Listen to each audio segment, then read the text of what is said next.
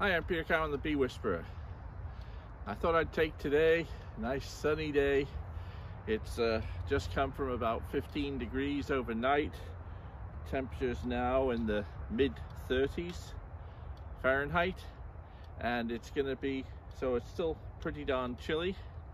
And I just wanted to show you something that a friend of mine, Mark Schneider, told me about. He built this long hive for me, and the long hive, it's a nice design in terms of being nice and level, everything at one height, and all the frames are parallel with each other all the way across.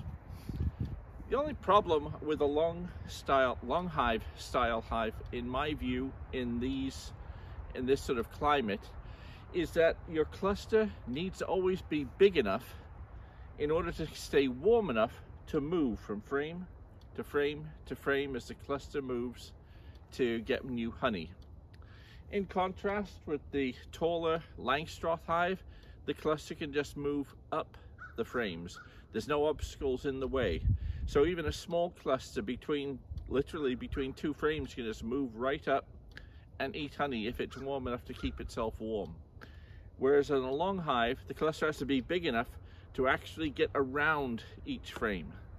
And so in my view, and I don't have any evidence to support it, just logic as a zoologist, it's that the cluster has to be big enough and therefore warm enough to generate enough heat to get from frame to frame to frame, and that is its biggest obstacle to survival.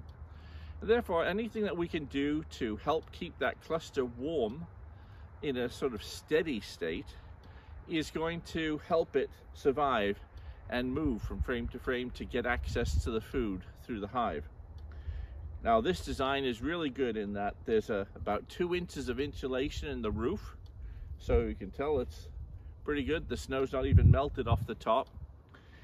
The walls are really thick. They're an inch and a half thick wood, as opposed to 3/4 of an inch in our normal hives. I've not added extra insulation, but I wanted to do another trick that Mark told me that a friend of his told him about. And that was, in effect, to use this space underneath to act like a little greenhouse. I thought, that's a neat idea, and what a great way for doing another video. So I also wanted to do something so that we could look at its effect.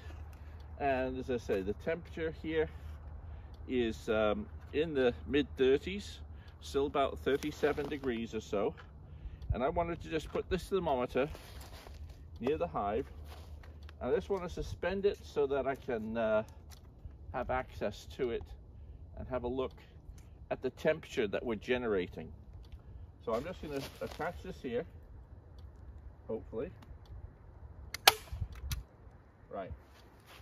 So the thermometer is now attached to the front of the hive, and it's going to be measuring the air temperature below the hive, currently 37 degrees. But now what I'm going to do is effectively use this space below the hive to make a little greenhouse. And all we're going to do is use a bit of plastic wrap. I've not tried this before, so forgive me if I have to do it a couple of times to try and get it right, but let's see how it goes. I'll start off by just tying some to the leg itself. And the other thing I want to do is to help sort of shed the weather, so I'll try to work from the bottom up. And if necessary, to make everything stay in place, I brought a stapler along just in case. So let's see how things go.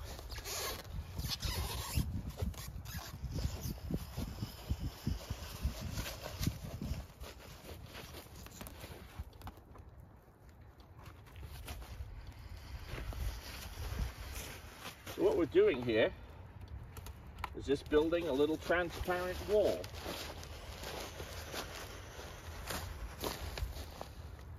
You get the idea now.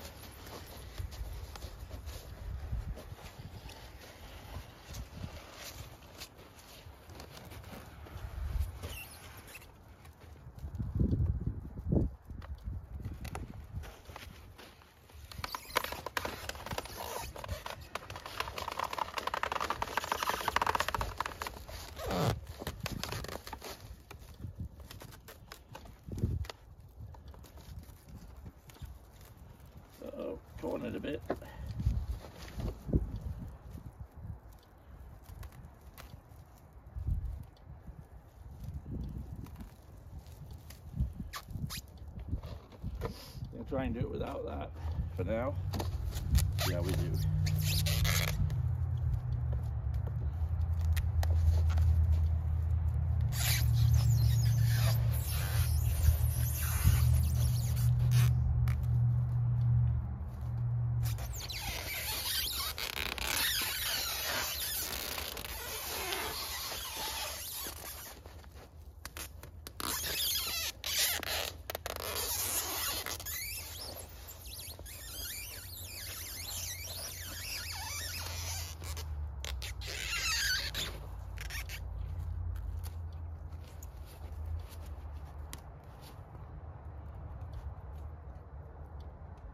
Now, to try and stop it sliding up the structure, I try and pin it in place.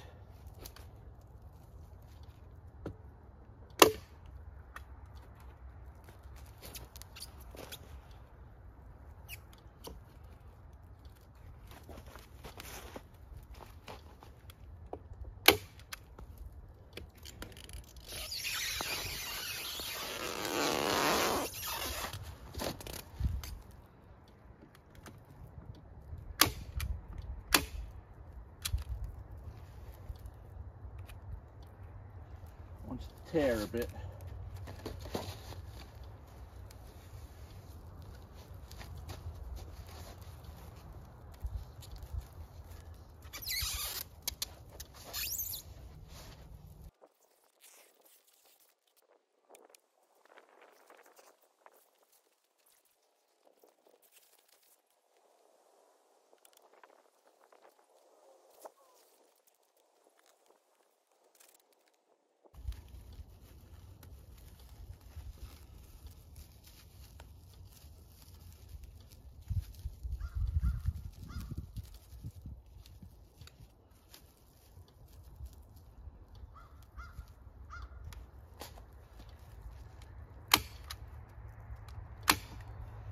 Okay,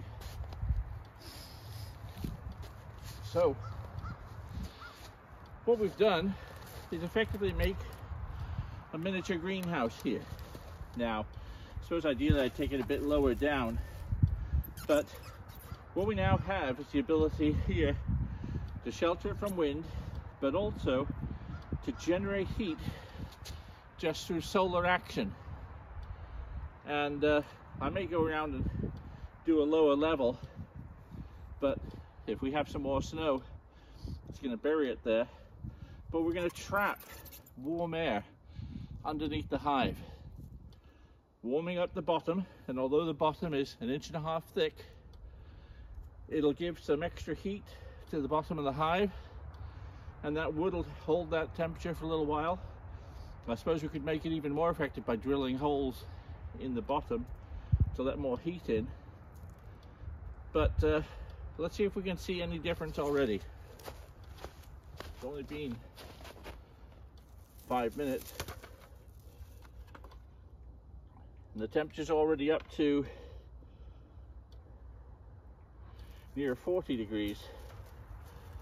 So we'll keep it here. I think I'm going to put a bit more plastic around here to get the gap in here a little bit better.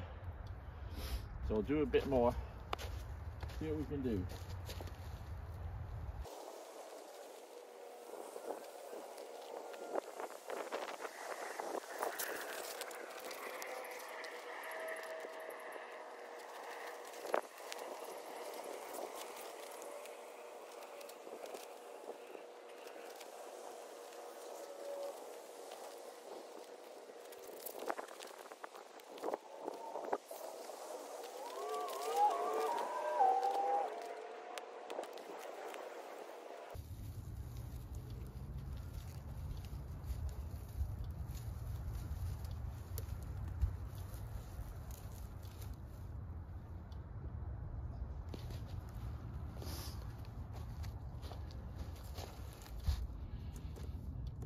So there we have it.